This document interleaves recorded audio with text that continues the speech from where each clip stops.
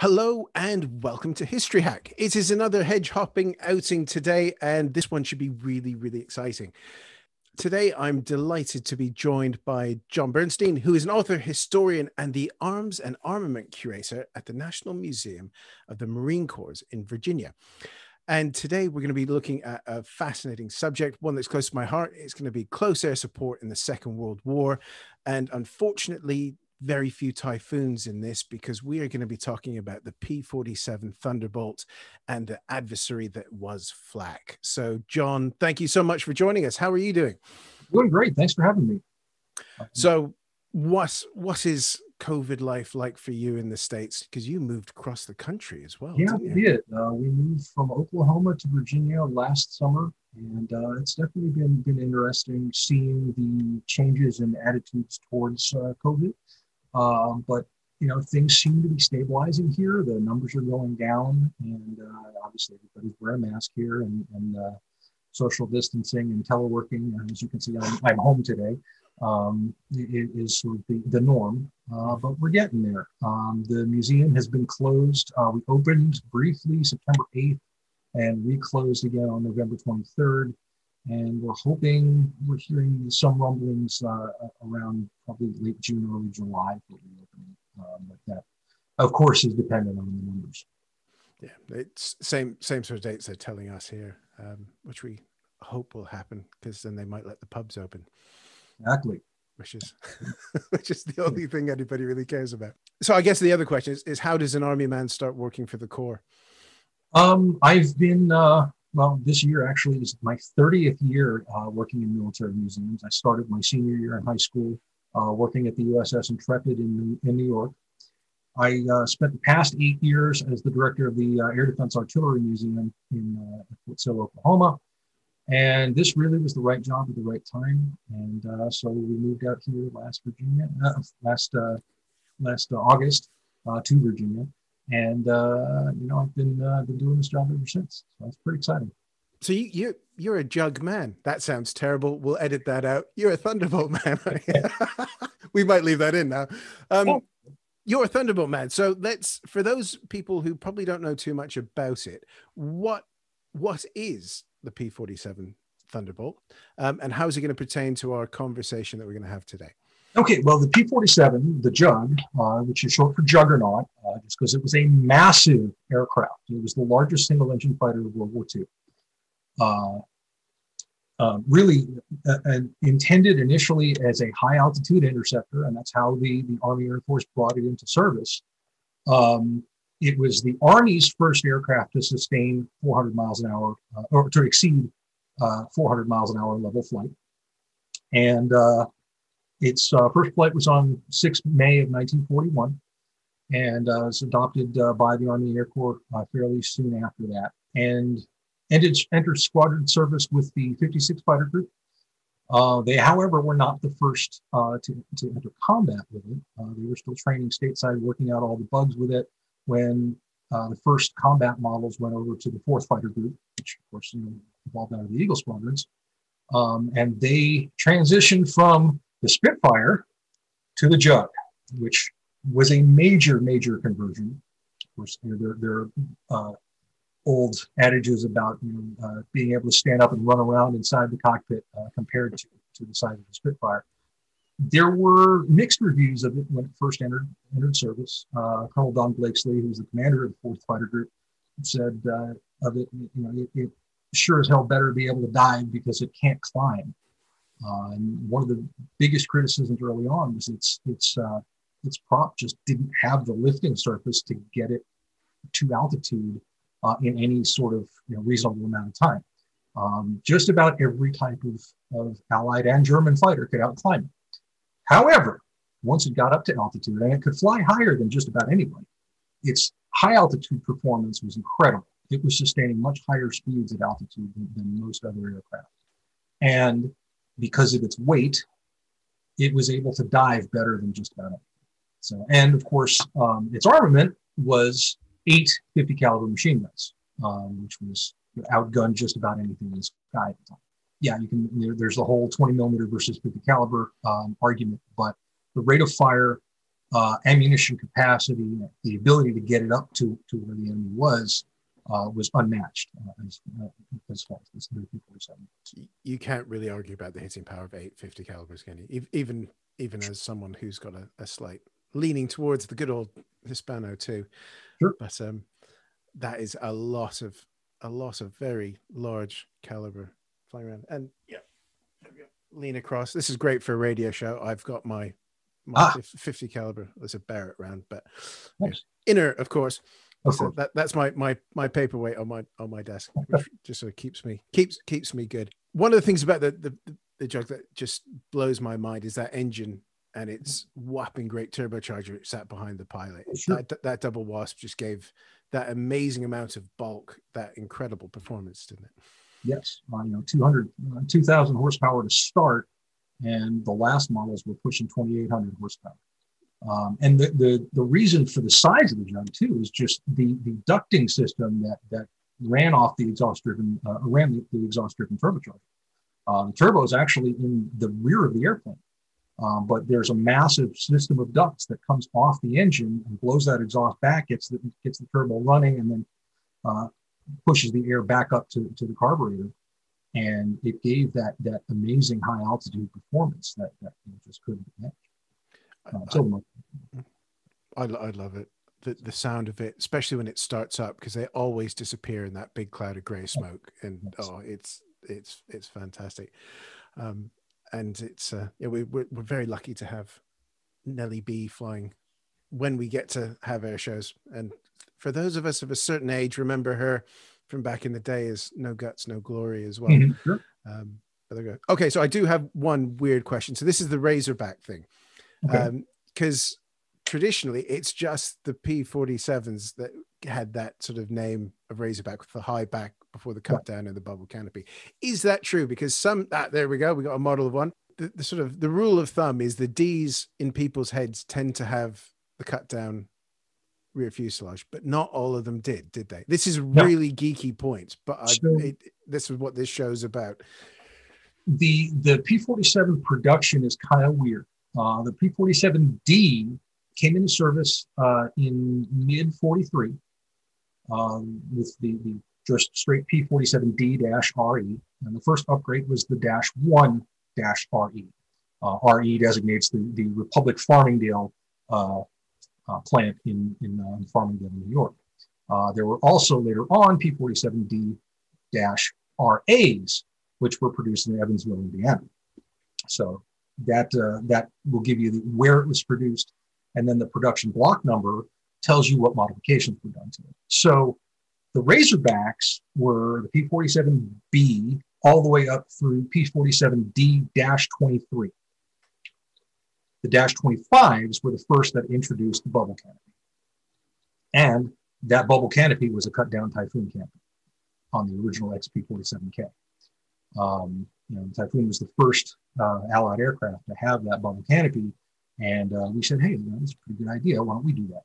And so it was adopted. And there were actually far more bubble tops produced than Razorbacks, even though it was done in a much shorter period of time. I'd love to do a show just about canopy development. Oh yeah, because it's utterly fascinating. Because you look at the trials that they went through for basically blowing plastic without having distortion. Sure. And everyone goes on about the Malcolm hood on the Spitfire, but until you're up close to Spitfire, you don't really realize how small that is. Mm-hmm. Until you start getting to, Mustang, Typhoon, Thunderbolt, which are much wider aircraft. Sure. That's a lot more plastic that you can't have distortion on, because you've got to be able to see that speck off in the distance. Yeah, they actually, put Malcolms on P-47s fairly regularly as well. It's an aside and a little cul-de-sac that we will not go down, because we've got a massive subject to talk about. So for my shame, I know very, very little about the 12th Air Force. And I think that might be pretty fair with most people, because the 8th and the 9th kind of dominates our thinking. They're the ones over Europe, the mighty 8th and the 9th tactical, but one thing that we've been trying to do here as well, we had Mike Bechtold on about Bardia recently as well, is change this focus. So tell us about the 12th. Who were they? And this important moment when their focus shifts from high in the sky to down and dirty. We need to go back a little further because really the Jugs story starts with the Desert Air Force. I forget the exact dates, but the 57th Fighter Group is the first Army Air Force unit over to North Africa. They were over there before Torch. They were directly under RAF command, and they really learned how to do tactical air missions under the RAF. And as as U.S. forces built up, we got the 79th, the 324th fighter groups in, of course, then also the 325th, the Checker Tails, a couple other units as well, and built up some pretty significant tactical air power there, all flying the P-40F, Merlin-engined P-40. And they started to transition to the Thunderbolt in about October of 43.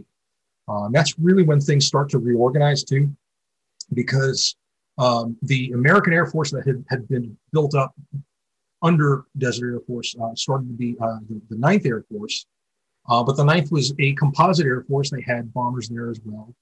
And so units like the 57th fell under DAF, and then they fell under 9th Air Force. And then there was a massive reorganization. The 9th went to England, and the 12th stood up in North Africa. And then the 12th was really the major tactical Air Force for the remainder of the war in the Mediterranean theater. So the 325th Fighter Group, which had been flying P-40s and then P-47s, went to, was then starting the transition to Mustang by late 43. They went off to the 15th Air Force, which was the strategic counterpart to the 12th, and the 57th, 79th, 324th, and a couple other groups formed the core of the tactical fighter command assets of the 12th Air Force. And they used the tactics they learned there to really build up 12th's ground attack capability. Now, the Thunderbolt at that point, in mid to late 43, was not a ground attack airplane.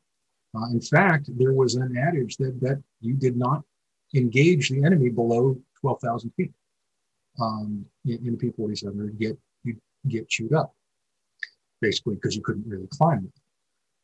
But there were a number of great pilots with the 57th. The commander of the 65th Fighter Squadron, Gil Lyman, figured out how to rig the pylons to more effectively drop bombs.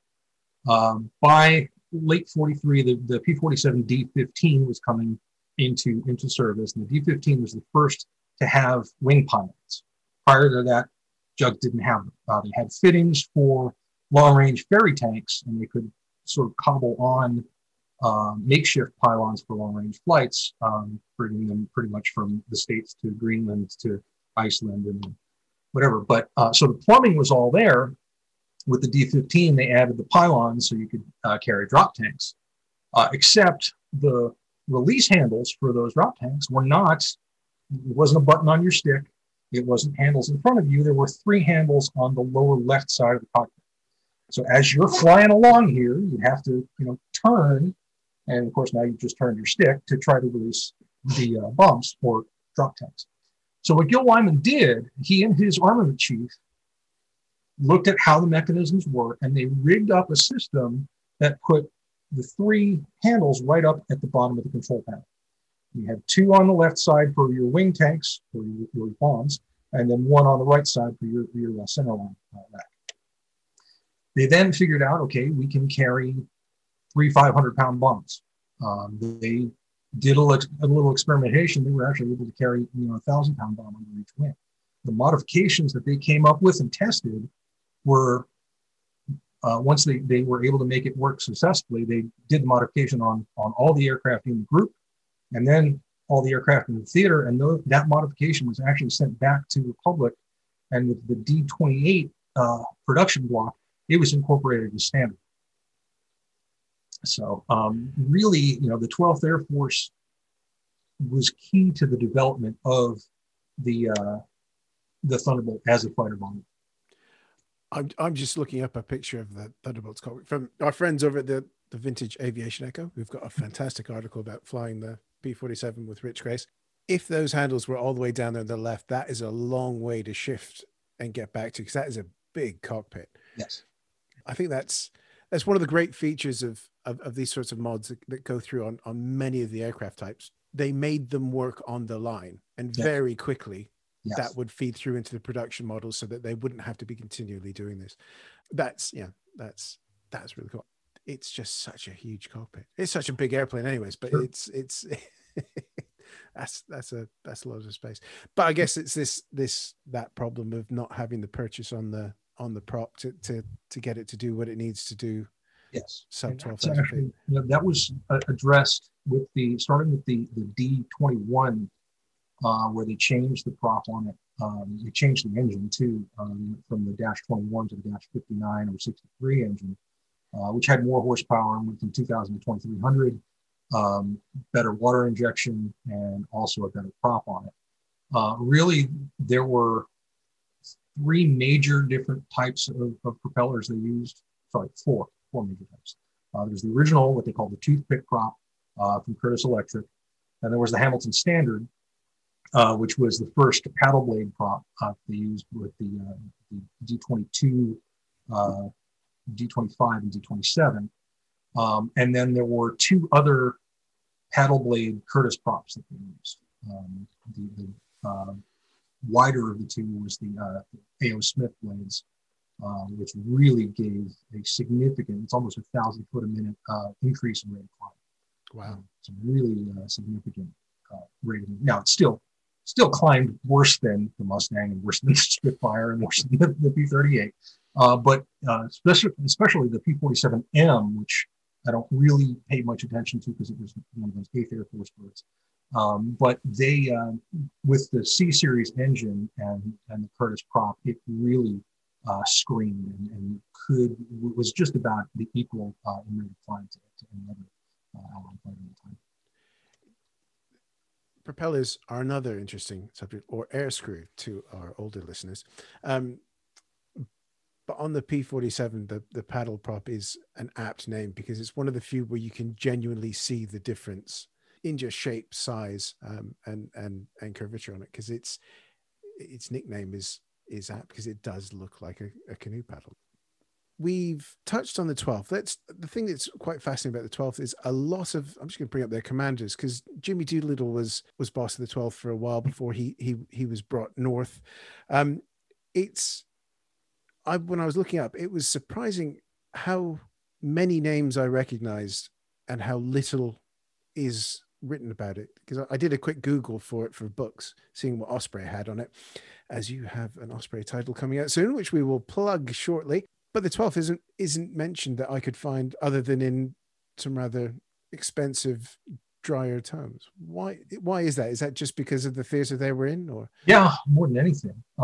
And there were only 6 P-47 groups in the 12th. They were separated into 2 tactical air commands, 12th and 22nd. And really, the Mediterranean is a forgotten theater in a lot of ways. One of the really cool things I found out while I was writing the current book, when I did the 12th Air Force P-47 book a couple of years ago, that was fantastic, researching and getting through that. But this one, during the train up for Europe, for the lead up to the invasion, they were having to train up an entire Air Force's worth of P-47 pilots on tactics that they really didn't know. The 9th was going to be the tactical air power counterpart to the 8th, and they were going to be supporting the armies as they went across the channel, and they didn't have the training to really be the ground attack pilots they needed. So General Caseta, who was the commander of the 9th Fighter Command at the time, worked out an exchange program with the 12th Air Force. And they sent pilots down there. They brought pilots up to England to train up our guys They also looked at the mechanisms that they were using for bomb releasing and things like that, and incorporated some of that. They also created some of their own, like the A4 electric bomb release was something that was incorporated in Europe rather than the Mediterranean for an alternative method of being able to release bombs. So the coordination between the 12th and the 9th to get everybody ready for the invasion was something that I wasn't really aware of until I really started getting into Quesada's documents. And that was just fascinating to read. That's an incredibly modern thing to do.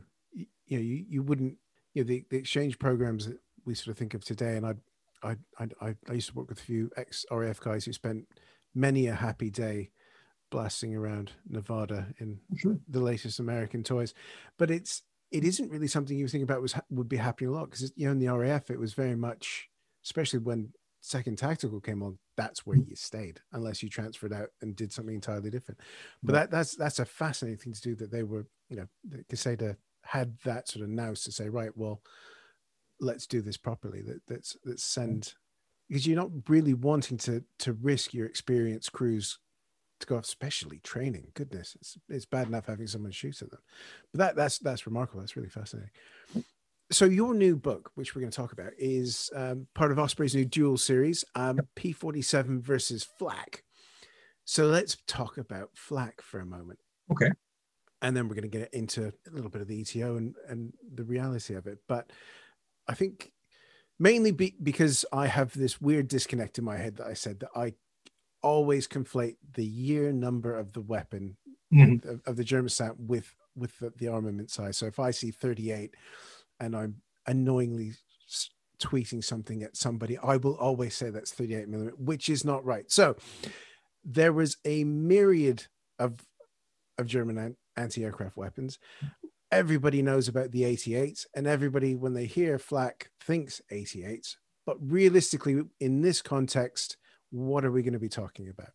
Mainly 2 centimeter up through 3.7 centimeter. There were some 5 centimeter anti-aircraft guns, but not many. They were deployed to Normandy. I do touch on them briefly, but there were only a handful of those. So really, it was 2 centimeter, 20 millimeter, and 3.7. Some 40 millimeter as well, because they did have a license plate version of Bofors. Those I found were mainly in Kriegsmarine units, but they were along the coast. The probably the best low to medium altitude anti-aircraft gun was the 37 millimeter Flak 43. It was a significant improvement over the Flak 36, 37 millimeter gun. Again, you see, that's what really always gets me. Is every once in a while they marry up. Yeah. The Flak 36, 37 had a rate of fire about 120 rounds. The Flak 43 boosted that by almost 50 rounds. So it was a faster firing gun. And of course, there was the Flak-Zwilling 43 as well, which had 2 guns mounted one on top of another. And now you've got twice the firepower and great sights on them, both optical and computing. And they really were very, very good weapons. The issue was there weren't a lot of them made. And the Germans always focused on producing the 2 centimeter guns, which were, I don't want to say were not good, because ballistically they performed exceptionally well. Their rate of fire was very good, but they were limited by their 20 round box magazine. And it wasn't until February of 45 that they fielded a small caliber light anti-aircraft gun with the introduction of 3 centimeter Jabberschreck, where they had a belt-fed weapon that fired at a significant rate. So these were box-fed weapons. We're not. Yes. It's nothing particularly fancy about it. It's just very, very literally fill up a box and it will run out of them pretty quickly. Yep. So yeah, normally I'm trying to think of the basic load for the gun. I think it was one magazine per weapon, and then I want to say 8 per side, so 4 per extra gun, or 4 per gun in addition. So you could run out of ammunition really, really quickly. Sorry, my son's in the background. That's all right. it was, be going through a magazine change about every 6 seconds. So you've got attacking aircraft, you're concentrating on that, but then you've got people buzzing around you, thinking from the gunner's perspective, you've got people buzzing around you constantly, keeping you fed with and knocking you, and yes, all of that just to keep up the rate of fire, which, we've sort of come to expect that sort of, they talk about the walls of flak. So you've got a lot of guys beavering around this weapon just to keep it going, let alone shooting it in the right place. One of the ways that the Germans actually did a lot better than we did, we tended to have, at least on guns like the Bofors, which was our standard medium caliber flak gun, we'd have one guy on traverse and one guy on elevation, and coordinating that took a lot of training. The Germans had one guy doing both. You have one hand wheel for traverse, one hand wheel for elevation. Your foot was your trigger, and your eyes were looking through the sights. So you could actually get that gun on target and compute a firing solution a lot faster. So that really was very impressive when looking at the actual gun and the train rates and everything like that. I haven't prepped you this question, but you said the computer sight. Mm-hmm. How did that work? Because we're very used to seeing the images of the good old, almost sort of welded together wire cross and the guy looking forlornly through it. Explain what a computer sight is, because it's not a computer sight as we would consider it today. It would basically compute a firing solution, giving you the basically speed of the target, range and elevation. You'd have to input speed of the target, range to target, and then it would actually give you or an altitude to target. It would give you a rough firing solution as to where you need to point that gun to make sure that round gets there as the airplane gets there. Because, and just to make this perfectly clear, you do not shoot at the target; you shoot well ahead of the target. Yeah, I find all that fascinating, and sure. For kids at school that think there's no practical uses for trigonometry, do not. Do if you're thinking of going into anything artillery based, you're going to need a lot of it. Even today, when there's fancy boxes that do most of it for you. Yeah. So flak crews, were they all Luftwaffe ground units, or were they Army as well? There were Harris flak, which was Army flak. There was SS flak. Pretty much any Panzer division had a battalion of flak, and then had an anti-tank battalion, which had a flak company, and then there were smaller flak units attached to like the Panzer companies and stuff like that as well. So there was a lot of flak. The Germans realized that it was critical to their survival. So light flak units were actually prioritized, and they were producing guns right up, at incredibly high rates right up through the end of the war. One of the biggest, criticisms that I could find of the flak production is the fact that they focused on producing new guns rather than spare parts. And you get a good gun broken in and something fails on it, you can pull a part off of that brand new gun that's come in, or you can just take the new gun and you can go. And that really was a significant detriment to the flak profit throughout the last couple of years of the war. And that's a huge thing. It's almost a standard issue throughout Nazi Germany. It's always the new better thing, right, rather than keeping the stuff that's working well going. And again, we should mention that, like all weapons, they're like an engine. They need a bit of running in. They need to settle. They need to get used to how they work. It's not straight out of the box and they're perfect. Right. So let's get on to the thing that I think everybody's been waiting for, the actual aircraft versus flak. So P-47 versus flak, I guess where are we going to be when we have our discussion for this? And just to sort of set the scene, are we going to be all over the place? Again, another question I haven't prepped you for. One of the engagements that I dealt with in the book was 366 Fighter Group flying close air support for the 7th Armored Division. 7th Armored Division had come up against the 106th Panzer Brigade. There were a couple of tanks holding them up, and one of their flight leads decided to, checked in with ground control, checked in with the guys on the front lines, found the 2 tanks, rolled in, dive bombed, knocked out the Panther, and then took a hit to his empennage, blew a hole just in front of the empennage itself. And from the photos that I have of the airplane, it looks like it severed the elevator controls, and he flipped inverted and went right into the ground. And there were a number of eyewitness accounts of it. What he didn't see was the Flak Panzer Mobilwagen with the Flak 43 mounted on it that got it. And the 106th Panzer Brigade had just gotten brand new Flak 43 Mobilwagens a couple weeks prior. So in the one-on-one, the Flak could be very deadly against the Thunderbolt. It was, of course, their primary threat.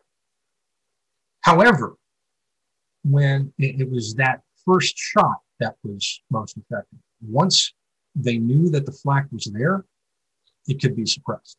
And the Jugs really, the Army Air Force developed a number of weapon systems to be able to deal with Flak, whether it was napalm or other types of incendiaries, or frag clusters, or 260-pound fragmentation bombs, or things like that. But things that really, as soon as the Flak arm opened up, they would be targeted and suppressed without prejudice. So what? Just on that, what elements would be flying? So from sort of my on second tactical, you usually have a flight of 4 or 8 Typhoons. They'd see a target and they'd attack it. Occasionally there would be a flight for flak suppression, but because they were spread so thin, there wasn't always that luxury. Right. In the 9th with the P-47, would they have dedicated aircraft to be looking for flak while you'd have dedicated aircraft looking for other targets? It depended on the mission. If it was a squadron strength mission, usually you'd have, a primary bomb flight, a top cover flight, and either a secondary bomb flight or flak suppression. So, if you're just on a flight of 4 area reconnaissance, you're not really going to have much capability for flak suppression. But if it's a full squadron mission going out, that certainly would be taken into account, especially if flak was anticipated. Let's talk about what the P-47 will be throwing out, mainly because I just want to talk about the old M10 stovepipe things. If you've not seen it, Google it, and that's M10 stovepipe, because it does look like someone has just put a bunch of scaffold tubes on the underside of a P-47. Under each wing. It's crazy. I love it. So what was the sort of standard loadout, for an area, an armed recce, as we'd call it over here? I guess the most common load would be 2 500-pound bombs under wing and a 260-pound frag on the center. Towards the end of the war, you get a lot of things sort of changing up.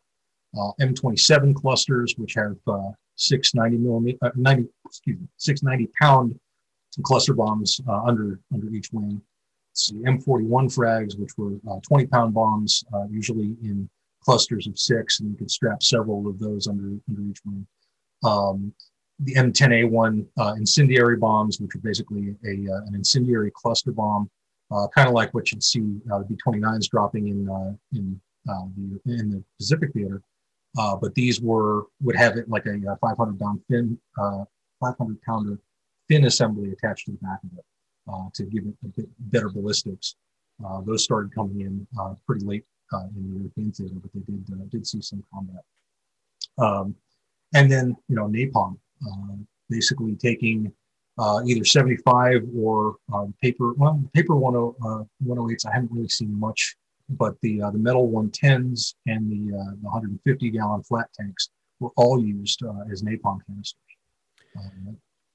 And I think that's one of those interesting things because we don't tend to think about napalm in Europe, do we? Mhm. It's Upward to debut. yeah, and that's the thing. Yeah, we're so used to that. You know, those classic color images of Corsairs taking off with the landing gear down at Okinawa and just dropping napalm, turning around and landing again. That's kind of where sort of that basic idea of what it is. But even in Europe, we're talking napalm, we're talking cluster bombs, we're talking everything that you have to hand you're going to use.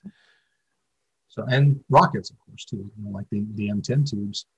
Those tended not to be, a lot of groups didn't like them.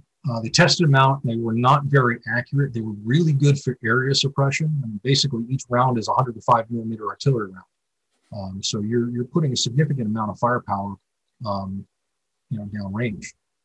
But the fins on them were not very stabilizing. Um, the forward firing aircraft rockets, Mark 7s, and then later the high velocity aircraft rockets were more effective. And those were zero length launchers, basically just mounted on stubs under the wing. They were much better aerodynamically and performance wise. There were still issues with the Mark 7s, which came out sort of summer of 44, because they were underpowered. Basically, the Mark 7 took a 5-inch artillery shell, mated it to a 3.5-inch rocket motor, and they were nose headed. So the rocket would push off and it would nosedive. Mm-hmm. The pilots got really good with sort of bumping just before they when they start their dive, and they bump, launch, and could get the rocket somewhat close to the target. When the 5-inch high velocity aircraft rocket came out, that mated that same warhead with now a 5-inch rocket motor, which gave enough thrust and balanced out enough that it was far more effective. But those really didn't get into service until late 44, and were, you know, so much more effective. And I think we need to bring up the elephant in the room when we talk about rockets. You've said the exact words I like: area suppression, because this is very much, yes, we are firing them into an area, a target area that we hope will get some hits in, because these are, you know, we were talking about this before. A lot of people have, you know, that Gulf War I image of the truck driving across the bridge and the laser guided bomb chasing it down. This is not that. This is fireworks with high explosives on the end, isn't it? Exactly. You know, I can tell you, having fired rockets from a fairly fast moving aircraft, there's a lot of Kentucky windage to it. And in the AH-64, there's a weapons processor that helps you aim. So it's still, you know, a crapshoot in a lot of ways. That is interesting to hear. And we'll have to have you back to talk about your Apache days. Sure. But let's stick to the topic at hand. So what was the experience? We've mentioned briefly the lucky shot that could bring down an aircraft, but what was the sort of experience of the P-47 crews as they were supporting the advance? I suppose especially trying to keep up with the Cobra breakout as well, because that would have been quite a wild ride. Absolutely. You know, and of course the Jug developed a very strong reputation for getting its crews home. There were Mustang pilots who would say, you know, yeah, the Mustang's the airplane you want to fly, but the Jug's the airplane that's going to get you home. You know, it could take a hit. One of the photos, actually, I think we used it for the title page of the latest book, is a shot of a 404th Fighter Group pilot with his hand going through the blade of the prop where there's a massive hole. And of course, that's always mislabeled as, oh, he had an 88 millimeter hit to the propeller. Of course, you know, it was an 88 hit, the propeller and the airplane would have been gone. But it was a solid 20 millimeter hit that blew a hole through his propeller blade. And aside from vibration, which I'm sure got quite uncomfortable, he was able to fly the airplane home. I love that picture. Me too. It's one of my favorites. This feels bad. I'm going to segue from giggling to losses, because this is an incredibly bloody time for close air support crews. Yeah. You know, just, you know, from I am going to mention typhoons. Through the Normandy campaign, it's 247 aircraft and 151 pilots Sure. in that 90 days. What was it like for the P-47 crews? Were they suffering as badly in this role as two TAF's ground attack aircraft were? Yeah, I mean, it was. I don't have the numbers in front of me, but there was something like well over 1,000 P-47s lost in combat, just in the European theater.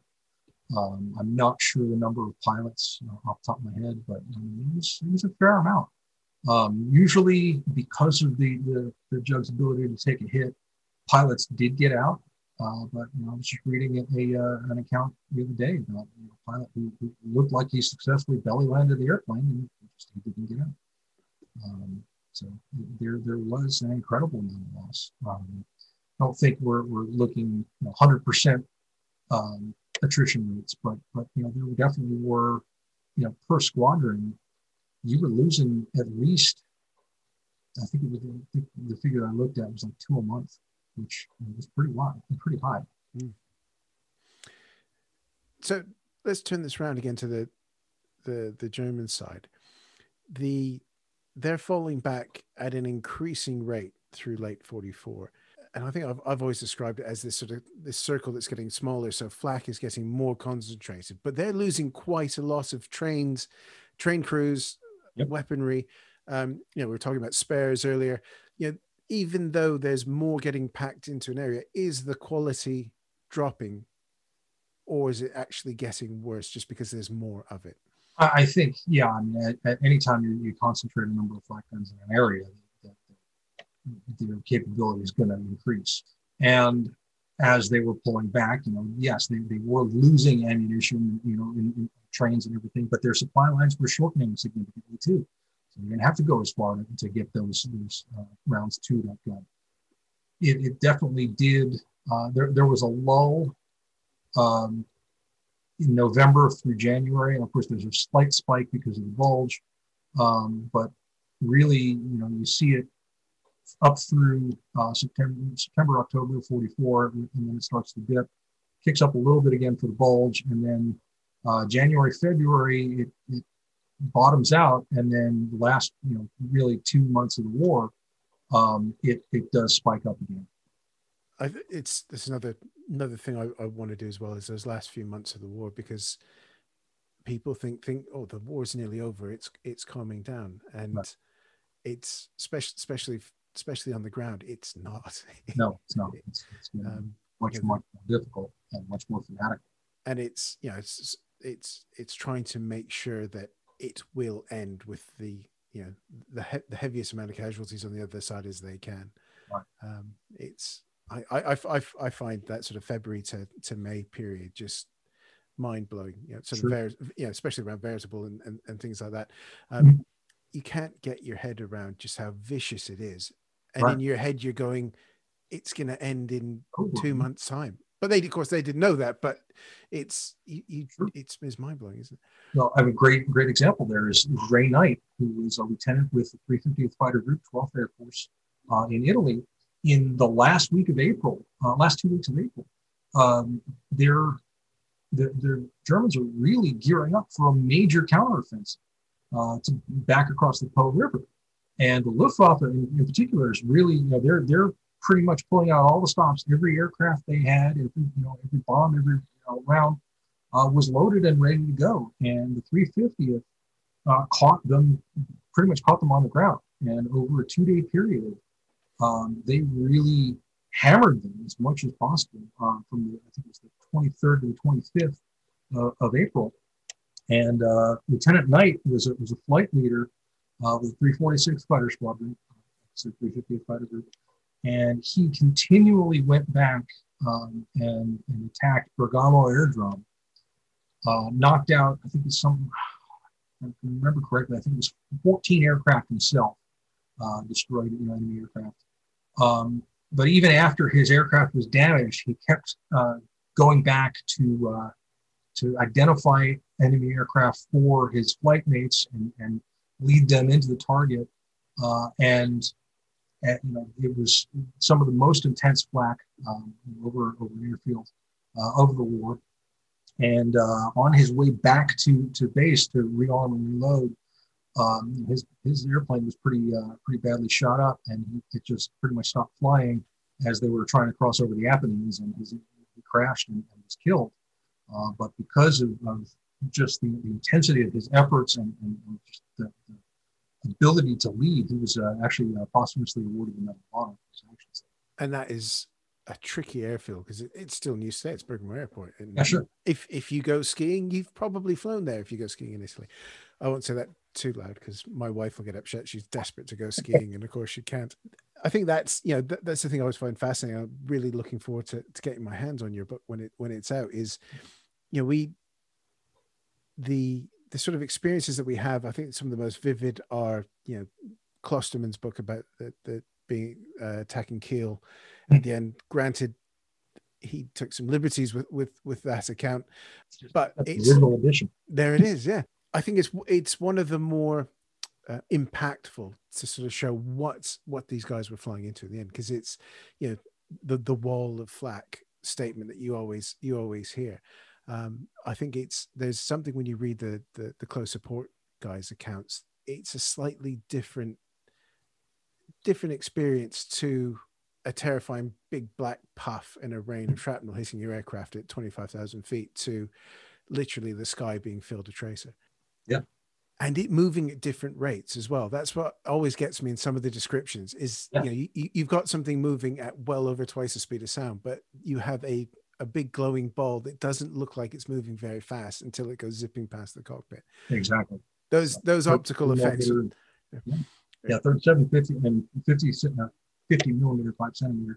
Yeah, they do have different muzzle velocities. So, I mean, they definitely look different from in flight from the standard 20 millimeter that is most common.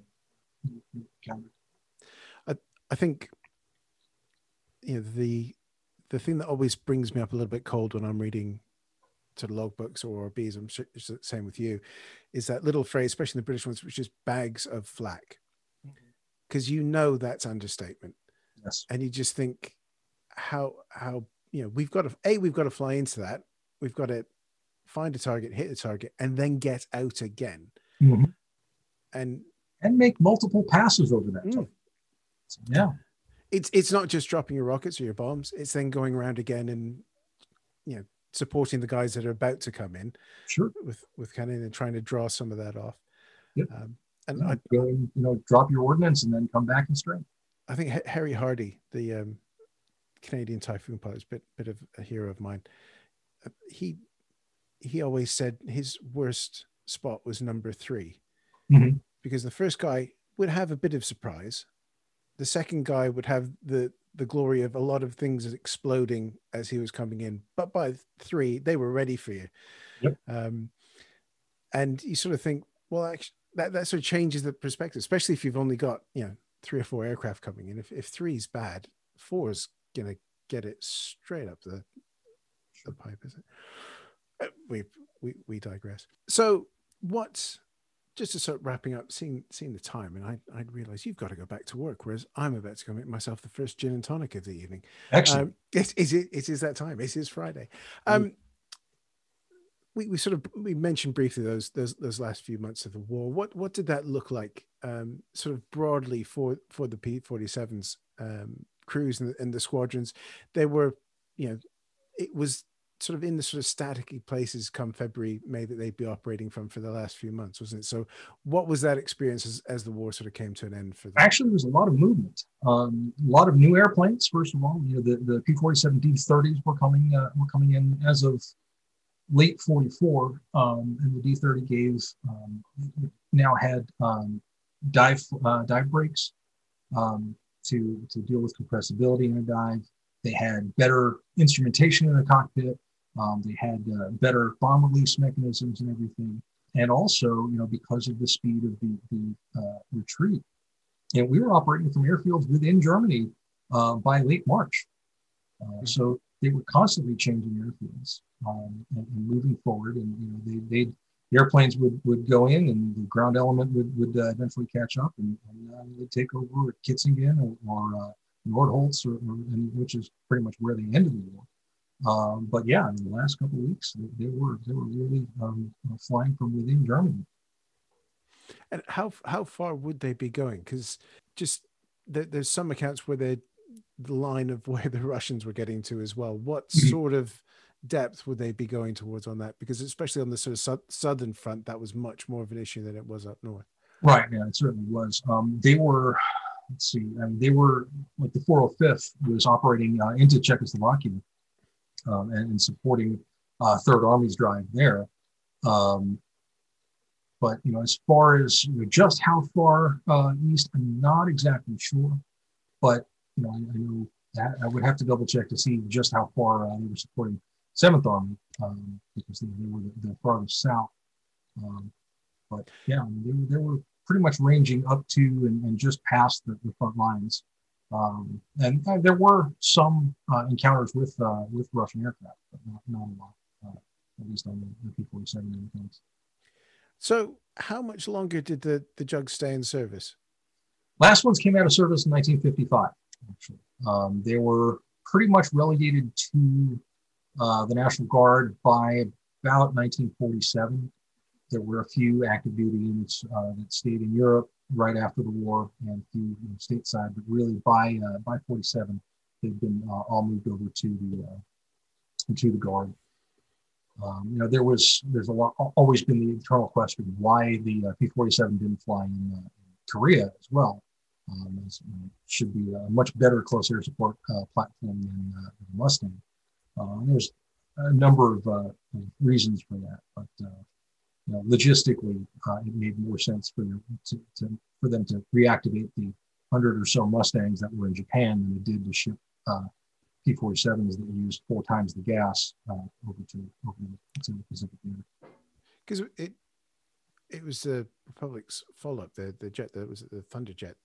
Yes, they were using ground support, which yep. had that same reputation for ruggedness that the Republic sort of built its name on, wasn't it? Sure did. And it's the Korean War is pretty much a mirror of the of World War II, where it's the North American jet or North American aircraft that gets all the glory and everything, and the Republic jet that does all the work. I'd love to do just an episode looking at Republic, because there's a lot of similarities there with Hawkers in that sort of range of aircraft. If you look at the P-36 that came before, it looks like a small P-47. They've got that Republic look. P-35. Yeah. Yes. And even the Thunderjet sort of got those sort of angles on it that you can spot the maker. Yeah. It's good fun. Whereas North American just got all fancy, didn't they? I can't not talk about one of my favorite movies that I hate, which is Fighter Squadron. Oh yeah, terrible. It is the worst. This is, if you've not seen it, you can find it on YouTube. It is, it's Raoul Walsh. This is the man who, made The Thief of Baghdad, White Heat, making a movie which the star is the P-47. Just skip all the bits where people are actually talking. And you're Android, and you get to see a bunch of Mustangs painted up as Messerschmitts. Yes, which is fantastic. So there you go. There's a movie recommendation for you folks. Jon, when is the book out? It'll be out I think October 26th. Super. We'll make sure to give it a plug when it's there. And I guess that's it from us. Thank you so much for your time. This has been fun. We'll have you back. We'll do something slightly different next time. Thank you. But thank you very much for your time, Jon, and all the best. Anytime. Glad to be here. We'd like to thank Jon once again for joining us, and his book, which is entitled P-47 Thunderbolt versus German Flak Defenses, Western Europe, 1943 through 45, is one of the new titles from Osprey's Jewel series. It is out on the 28th of October, and you can order it through our very own bookshop, about which here's some more information. When our guests join us to talk about their work and their new book, the 45 minutes or so they spend with us is just a taster of all their efforts. So to this end, we have launched our very own bookshop on bookshop.org, where you can find our guests' latest and greatest books. You can support them, and you can support History Hack too. 10% of every sale via our bookshop supports the podcast and allows us to keep at it and bring you more amazing guests. You can find our bookshop at bookshop.org/shop/hack history, or just search on bookshop.org for us under the shops bit. Thank you for your continued support, and here's to your next great book. In 2020, when the boss ladies, Alex and Alina, started History Hack, the world was very strange, and unfortunately, it looks like 2021 is going to be equally strange. We would love it if you're able to support the podcast in any way. It will allow us to keep up the regularity of the pods and also the great guests that we've been able to bring you over the last year. We exist on Patreon as History Hack and also on Podbean, our podcast host's own platform called Patreon. The reward tiers are being updated at the moment, so there's going to be some fantastic options for you to choose from. So if you're able to support us, that would be fantastic. So we thank you very much, and until the next time, bye.